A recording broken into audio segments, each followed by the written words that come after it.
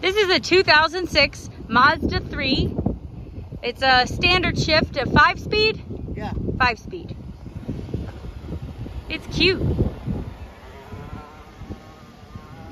Runs and moves, driven in. How's the brakes? Good? Good clutch, good brakes, nice car.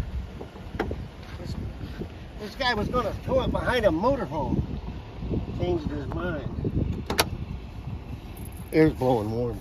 Oh, John says the air's blowing kind of warm. Not cool. Maybe that needs a charge. But this fellow was going to pull it behind his motorhome and changed his mind. What's the odometer say? 166, 771.